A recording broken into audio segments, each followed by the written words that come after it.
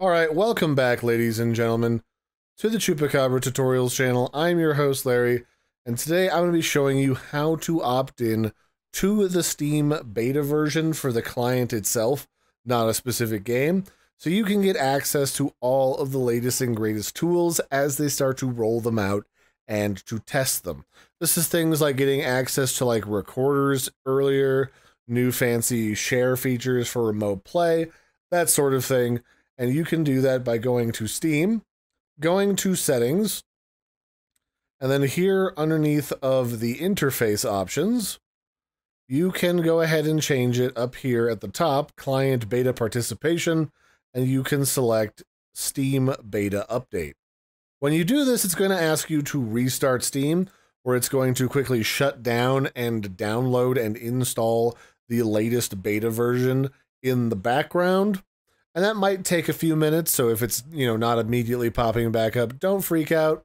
I already have mine installed, so it goes pretty quickly.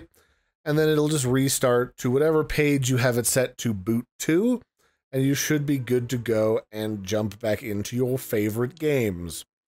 Now, if there is a new feature that you want to play around with, a lot of the times you'll have to look up what's being added to Steam.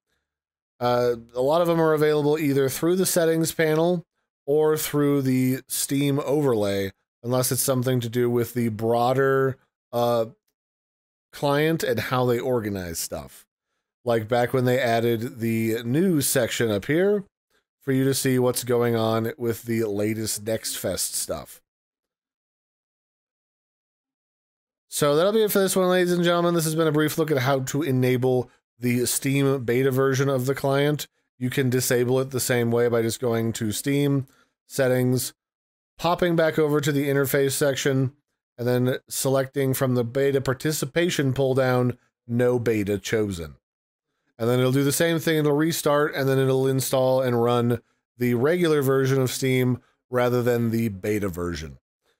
So that'll be it. Hope you found this helpful. I've been your host, Larry. Don't forget to like and subscribe, and I will catch you next time. Bye, everybody, and have a good one.